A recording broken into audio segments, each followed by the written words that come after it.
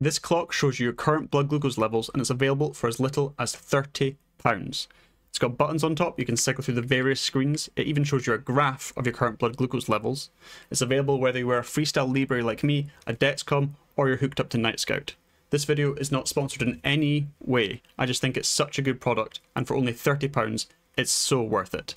There's a little bit of a setup involved, that's what this video is for. This is how you can set up this clock to work with your blood glucose levels.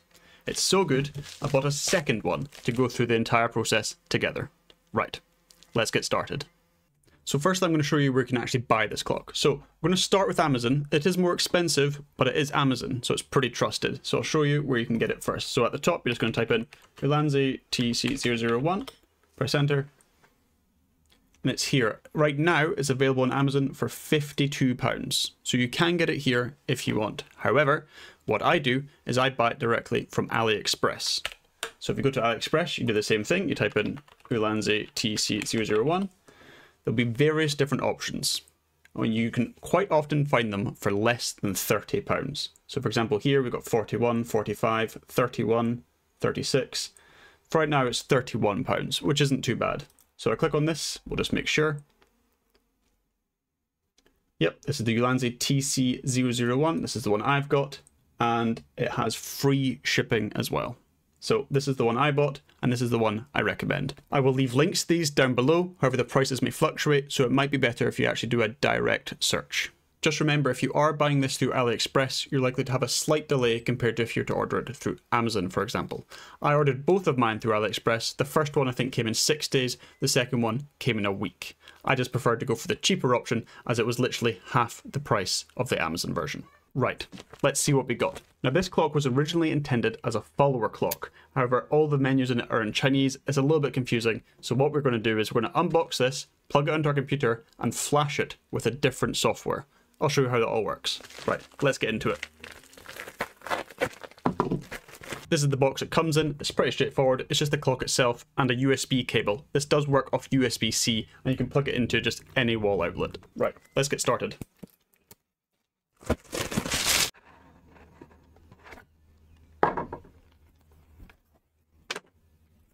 There we go, that's it. So the clock and the USB-C cable. So the software we're going to put onto this is called Nightscout-clock, and it's available on Github. Let's head to Google and I'll show you how to get there. So open up any browser, go to Google and simply type in Nightscout-clock Github. This is the one you want, ktomi/Nightscout-clock. Click on this. This will take you to the GitHub page for this project. Now bear in mind, this is an open source project. People are collaborating on this and working on it together, so it might not be perfect. I've had this for months though, I've not had a problem, and I've seen many development updates over that time. You're in good hands. So if you scroll down this page, you can see various screenshots of what it does, what it can do, how to install it all, the various screens it has, and how to set it all up. I'm going to go through this entire thing with you. Don't worry. Okay, let's get started. We're going to scroll down to the instructions part of this page. Thankfully, I've already done step 1, which is buy the clock, and I've waited for it to arrive. So we're going to go to step 3, which is unpack, turn on by pressing the forward and back buttons at the same time, and let this actually turn on. Let's get started. So I'm just going to take the clock out of the packaging, and you see the buttons on the top. You've got forward, the middle button, and the back button. So we're just going to press the forward and back button together at the same time, and wait for it to turn on. You'll hear a beep, and it'll say Ulanzi. Right, that's the clock turned on. The next step is to plug this in to your computer.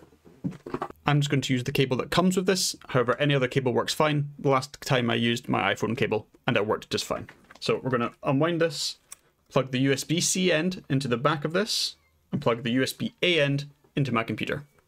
Okay, that's the clock now plugged into my computer. Let's head back to GitHub. Okay, we can now go to step 5, which says go to the installation page. So let's just open this up in a new tab. So this is it. This is the page for the entire application. It's really, really simple. This is kind of just a repeat of the instructions on the GitHub page. However, we're going to go through it.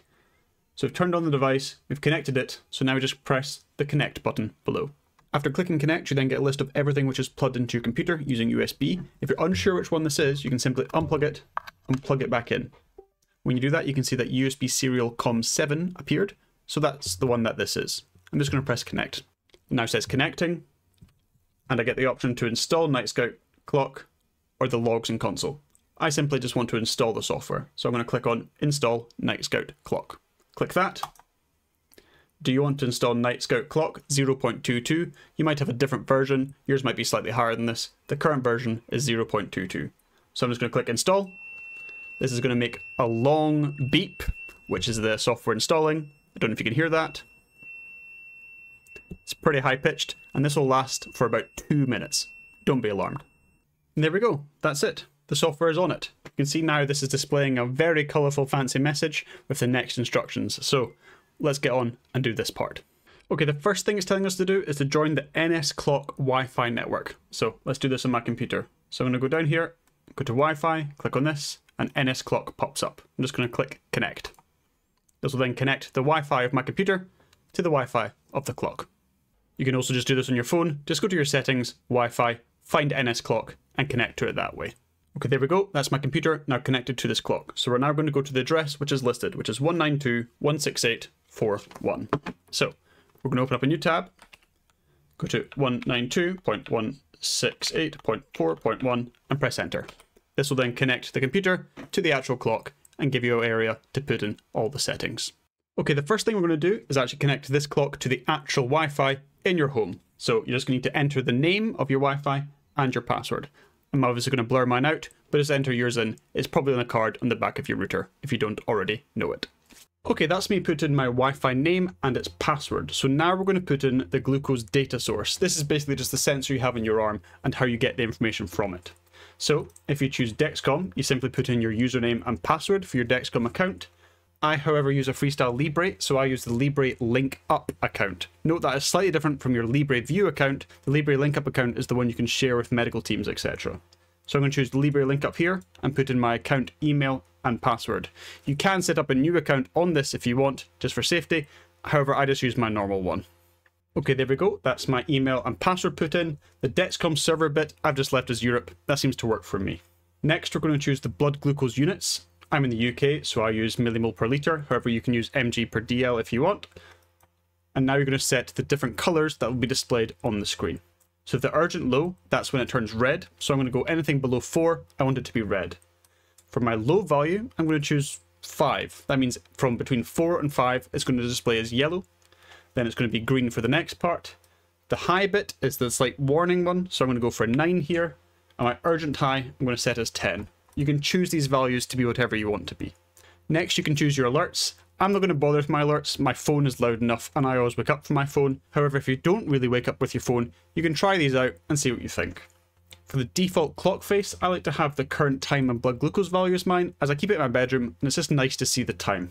I live in Scotland, so I'm going to keep it as Europe and London, and I like 24-hour format. And that's it. Now I'm just going to click validate, save and restart, and the clock is going to do some funky things on the screen, and it's simply going to restart and cycle through.